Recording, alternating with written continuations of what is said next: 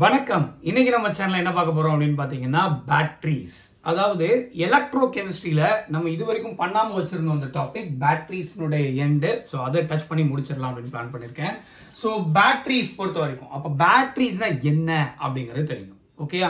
So what is battery? அப்ப battery பத்தி தெரியறதுக்கு முன்னாடி உங்களுக்கு என்னென்ன பேசிக்ஸ் தெரியணும் அப்படின்னா, ஃபர்ஸ்ட் வந்து ஒரு ஆனோட்னா என்னன்னு தெரியணும், கேத்தோட்னா என்னன்னு தெரியணும், எலக்ட்ரோலைட்னா என்னன்னு தெரியணும், தென் ஹாஃப் செல்னா என்னன்னு தெரியணும், தென் செல்னா என்னன்னு தெரியணும், அதுக்கப்புறம் தான் பேட்டரிக்கு போக முடியும். கரெக்டா? Right. we know that anode அப்படிங்கிறது ஒரு எலக்ட்ரோடு. கரெக்டா? இது வந்து ஒரு எலக்ட்ரோலைட்டுக்குள்ள immerse ஆயிருந்ததுன்னா you consider this as anode. ஓகேயா? இதை வந்து ஒரு எலக்ட்ரோலைட்டுக்குள்ள இம்மர்ஸ் பண்ணி வச்சிருக்கேன் அப்படின்னா இதுக்கு பேர் என்ன? ஹாஃப் செல். கரெக்ட்?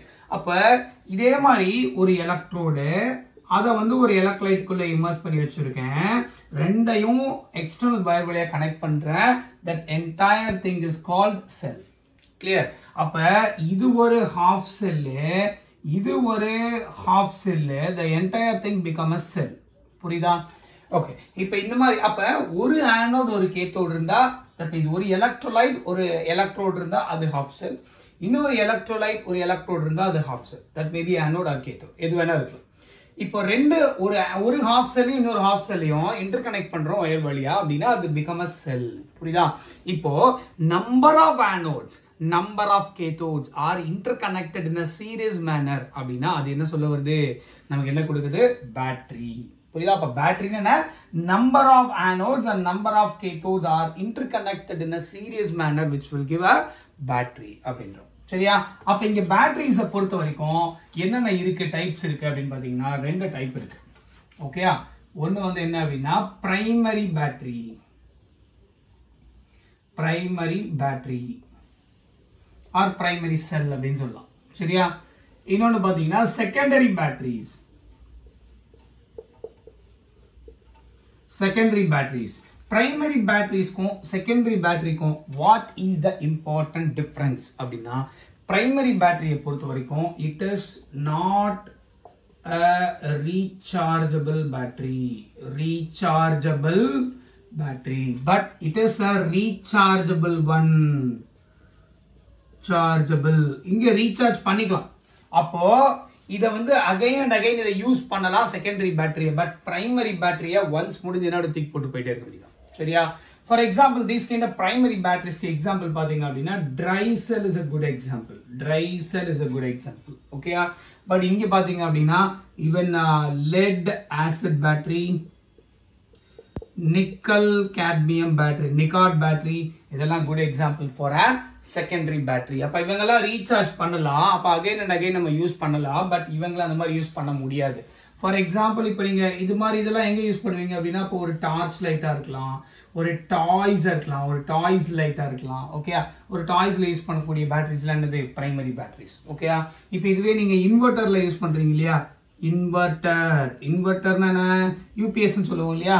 சோ அந்த யூபிஎஸ்ல யூஸ் பண்ணக்கூடிய பேட்டரிலாம் என்னது? இந்த லெட் ஆசிட் பேட்டரி, நிக்காட் பேட்டரிலாம் இருக்கும். ஓகேயா? இந்த ஆசிட் பேட்டரி யூஸ் பண்ணுவோம். கரெக்ட்? ஏன்னா இப்ப நீங்க கரண்ட் போயிடுச்சு அப்படின்னா என்ன ஆகும்? செல் ரியாக்ஷன்ஸ் நடந்துடும். அப்ப பேட்டரி யூஸ் ஆகும். சரியா? பேட்டரி யூஸ் ஆகும்போது இந்த பேட்டரியில இருந்து எனர்ஜி கிடைக்கும். சரியா? அப்ப கரண்ட் வந்ததுக்கு அப்புறம் திருப்பி அந்த பவர் எடுத்துக்கிட்டு ரீசார்ஜ் பண்ணிக்கும். ரியாக்ஷன் அப்படியே ரிவர்ஸ் பண்ணிக்கும். அப்ப ரிவர்ஸ் பண்ணக்கூடிய எபிலிட்டி இருந்ததுன்னா தேர் all coming under secondary battery. Reverse பண்ணக்கூடிய எபிலிட்டி இல்லை அப்படின்னா தேர் all coming under primary battery. புரியுதா? இதுதான் பிரைமரி பேட்டரிக்கும் செகண்டரி பேட்டரிக்கும் உள்ள இம்பார்ட்டன்ட் டிஃபரன்ஸ். புரியுதா? ரைட். சோ அடுத்தது பாத்தீங்க அப்படின்னா இந்த பிரைமரி பேட்டரியில நீங்க என்ன பார்க்க போறோம் அப்படின்னு பாத்தீங்கன்னா ட்ரை செல் பார்க்க போறோம். சார் ட்ரை செல்னா என்ன, அது எப்படி இருக்கும் அப்படிங்கறத பார்க்கலாம். சரியா? ரொம்ப ரொம்ப சிம்பிளான ஒரு டாபிக் தான். சோ கன்ஃபியூஸ் பண்ணிக்க வேண்டிய அவசியமே இல்லை. பாருங்க என்ன எடுத்திருக்கோம் அப்படின்னா, ஒரு மெட்டல் கேப் எடுத்திருக்கேன், ஒரு சிலிண்டர் எடுத்திருக்கேன். சரிங்களா? இந்த சிலிண்டர் எதால மேட் பண்ணிருக்காங்க அப்படின்னா the cylinder which is made by zinc. Okay? zinc cylinder, zinc cylinder கொடுத்துறாங்க. that will be acting as anode. அதுதான் anode இங்க. கரெக்ட்டா? ரைட். சோ அதுக்கப்புறம் என்ன பண்றாங்க அப்படின்னா இதுக்குள்ளர வந்து ஒரு எலக்ட்ரோடு கொடுக்குறாங்க. ஒரு என்ன கொடுக்குறாங்க? ஒரு ராடு கொடுக்குறாங்க. இது என்ன அப்படின்னா graphite, graphite, which is nothing but a carbon. Okay, இது வந்து யாரு? இங்க கேத்தோடு. புரியுதா? இது வந்து கேத்தோடு. Okay right. இந்த கிராஃபைட்டை சுத்தி ஒரு லேயர் கொடுத்து கோட் பண்றாங்க. உள்ள யாரை கொடுத்துருக்காங்க அப்படின்னா இது ஃபுல்லா என்ன அப்படின்னா MnO2 manganese oxide with carbon powder. சரியா? Manganese oxide with carbon powder எதுல? கேத்தோட சுத்தி இருக்குல்ல. அப்ப ஆனோட சுத்தி ஒரு பேஸ்ட் கொடுத்துருக்காங்க. ஆனோட சுத்தி என்ன இருக்கு? there will be some paste will be there. இந்த பேஸ்ட்ல என்ன இருக்கும் அப்படின்னா which consists of ZnCl2 plus NH4Cl ammonium chloride கொடுத்துருப்பாங்க. சரியா? இது போக என்ன பண்ணிருப்பாங்க அப்படின்னா ஒரு சீல் பண்ணிருப்பாங்க. அது மேல ஒரு மெட்டல் கேப் இருக்கும். மெட்டல் கேப் இருக்கும். சரியா? சோ இதுதான் என்னது? Primary செல்னுடைய setup. ஓகே? அப்போ இங்க ஒரு ஆனோடு, அதுக்கு ஒரு பேஸ்ட், கேத்தோடு அதை சுத்தி ஒரு என்ன கொடுத்திருக்காங்க? ஒரு கோட்டிங். என்னது? Manganese oxide and carbon coating கொடுத்திருக்காங்க. சரியா? ரைட். அப்போ நமக்கு ஒரு செல் ரியாக்ஷன், ஒரு பேட்டரிஸ் அப்படின்னாலே நமக்கு என்னென்ன தெரியணும் அப்படின்னா ஆனோடு என்னன்னு தெரியணும். கரெக்டா? இங்க ஆனோடு யாரு? ஜிங்க் தான் ஆனோடு. கரெக்டா? அப்ப கேத்தோடு யாரு? இங்க கேத்தோடு வந்து யாரு? கிராஃபைட். கரெக்டா? கிராஃபைட் தான் கேத்தோடு. ஓகே. எலக்ட்ரோலைட் யாரு? எலக்ட்ரோலைட் யாரு? இந்த பேஸ்ட் தான். யாரு? அதாவது ZnCl2 with NH4Cl. இதுதான் எலக்ட்ரோலைட்டா இங்க யூஸ் ஆகுது. கிளியரா?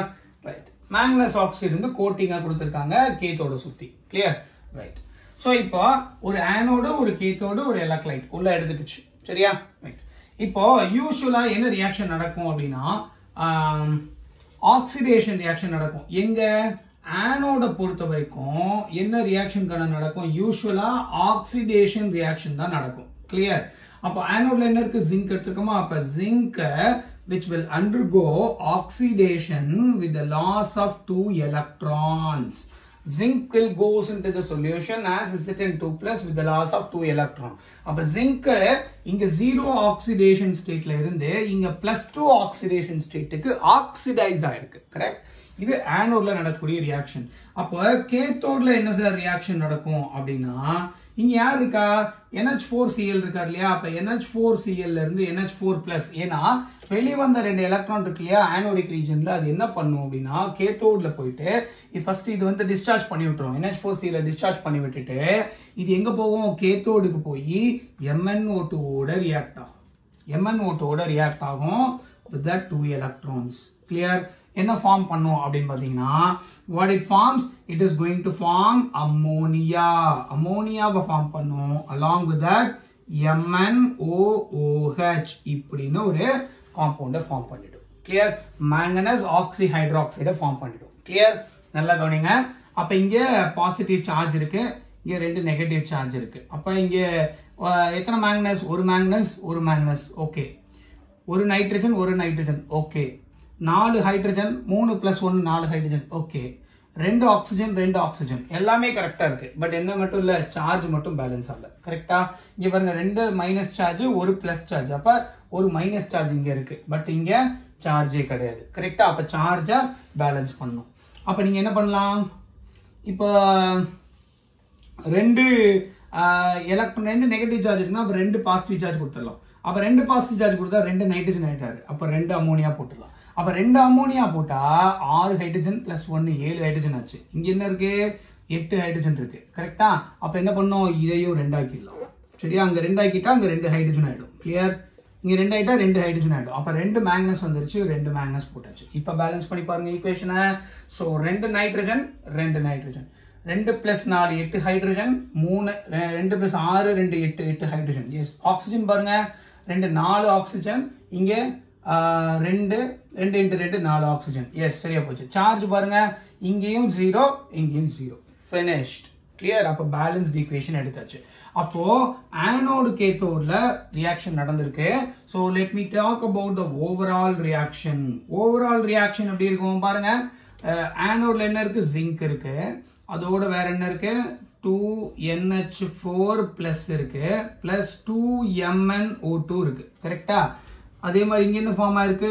Zn2+ இருக்கு, பிளஸ் 2NH3 இருக்கு, பிளஸ் 2MnOOH அப்படின்னு ஃபார்ம் ஆயிருக்கு. கரெக்ட்? ஏன்னா இந்த 2 எலக்ட்ரான் இந்த 2 எலக்ட்ரானும் கேன்சல் ஆயிடும். கிளியர்? ரைட்.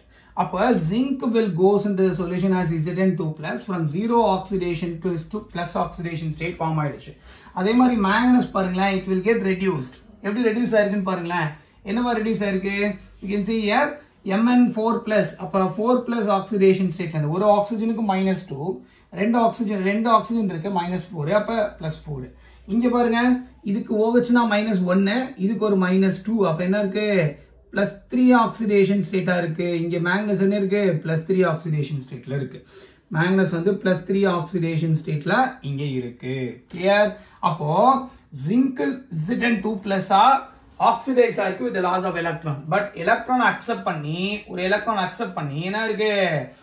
Mn4 plus வந்து Mn3 plus convert ஆயிருக்கு. புரியுதா? Mn4 plus become Mn3 plus. அப்போ oxidation reduction reaction தான் என்ன நடக்குது இங்க நம்மளுடைய batteriesல நடக்குது. புரியுதா? அப்போ it's a kind of oxidation as well as reduction reaction which will be otherwise called as a redox reaction அப்படின்றோம். சரியா? ரைட். கவனிங்க, அடுத்த முக்கியமான விஷயம் என்ன அப்படின்னா, இப்போ இந்த ஜிங்க் இருக்கு இல்லையா, ஜிங்க் வந்து சொல்யூஷன் என்ன இருக்கு? Zn2 plus போயிட்டு இருக்கு. அப்ப என்ன நடக்கும்?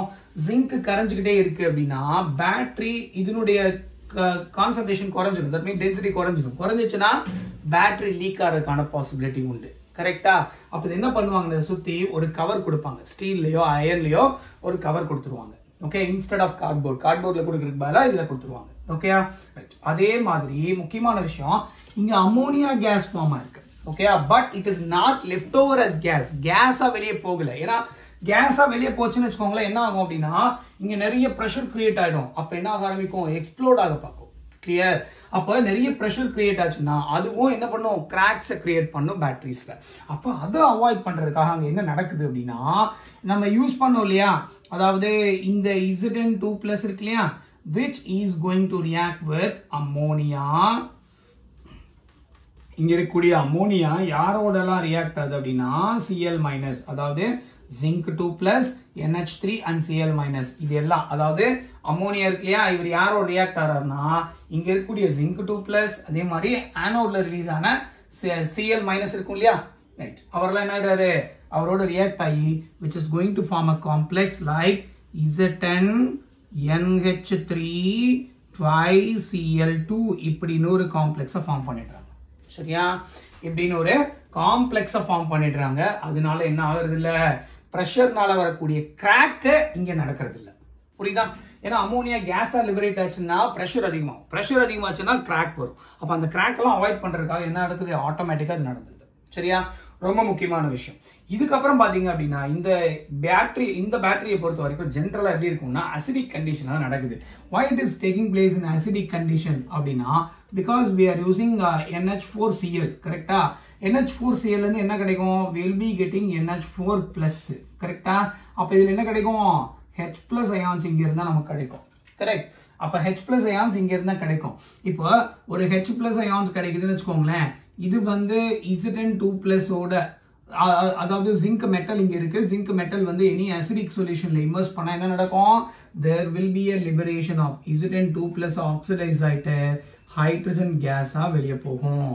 அப்ப எந்த ஒரு மெட்டலை ஆசிட்ல டிப் பண்ணாலும் that shows that forms hydrogen case. Hydrogen case liberate ஆகும்போது அந்த மெட்டல் என்ன ஆயிடுச்சு? கரோட் ஆயிடுது. புரியுதா? அப்ப இந்த acidic environment, highly acidic environment because of the presence of NH4Cl. NH4Cl இருந்து NH4 plus கிடைக்கும், அதுல இருந்து H plus கிடைக்குது. அந்த H plus வந்து உள்ள இருக்கக்கூடிய இந்த ஜிங்க் சிலிண்டர் என்ன பண்ணுது? Zn2 plus மாத்தி ஹைட்ரஜன் கேஸ் லிபரேட் பண்ணுது. ஹைட்ரஜன் கேஸ் லிபரேட் ஆச்சுன்னா that will become a acidic one. அப்ப இது இங்க ஆசிடா இருந்தாதான் ஹைட்ரஜன் கேஸ் லிபரேட் ஆகும். Correct? அப்ப any metal which is immersed in an acid solution that liberate hydrogen gas, after that the metal is getting corroded. இப்ப இதை avoid பண்ணோம் அப்படின்னா என்ன பண்றாங்க அப்படின்னா, instead of taking this NH4Cl, either we can take sodium hydroxide or we can take KOH in a alkaline batteries. Okay? அப்ப modified alkaline form of battery இதை என்ன பண்ணிக்கிறாங்க? மாத்தி கொடுக்குறாங்க. Clear? So அப்படி பண்ணீங்க அப்படின்னா என்ன பண்ணலாம்? We can avoid these kind of what is that loss of zinc 2 plus. ஓகேயா? சொல்றது புரியுது இல்லையா? ரொம்ப ரொம்ப சிம்பிளான விஷயம் தான். ஓகே? அப்ப பேட்டரிஸ் பொறுத்த வரைக்கும் என்ன பார்த்திருக்கோம் அப்படின்னா ட்ரை செல் பார்த்திருக்கோம். dry cell ல anode என்ன cathode என்ன electrolyte என்ன அதில் நடக்கக்கூடிய anodic reaction என்ன cathodic reaction என்ன overall reaction என்ன நடக்குது so என்ன oxidation stateல இருந்து என்ன oxidation state அப்போ இருக்கு அதனுடைய graphical representation then அதுக்கப்புறம் அதில் நடக்கக்கூடிய உள்ள நடக்கக்கூடிய reaction அதை எப்படி அவாய்ட் பண்ணலாம் so bursting நடக்காம எப்படி பாத்துக்குது அதே மாதிரி zinc வந்து dissolve ஆகாம இருக்கிறதுக்கு என்ன பண்ணுது so இது எல்லாமே டீடைலா பார்த்திருக்கோம் so all these things are very very important okay அடுத்த வீடியோல என்ன பார்க்க போறோம் அப்படினு பாத்தீங்கன்னா secondary batteryல பொறுத்த வரைக்கும் lead acid battery இருக்கு nickel cadmium battery இருக்கு ரெண்டுமே ரொம்ப ரொம்ப இம்பார்ட்டன்ட் so மறக்காம நம்ம சேனலுக்கு சப்ஸ்கிரைப் பண்ணுங்க வீடியோவை மறக்காம ஷேர் பண்ணுங்க thank you so much for watching thank you keep clean go green நன்றி வணக்கம்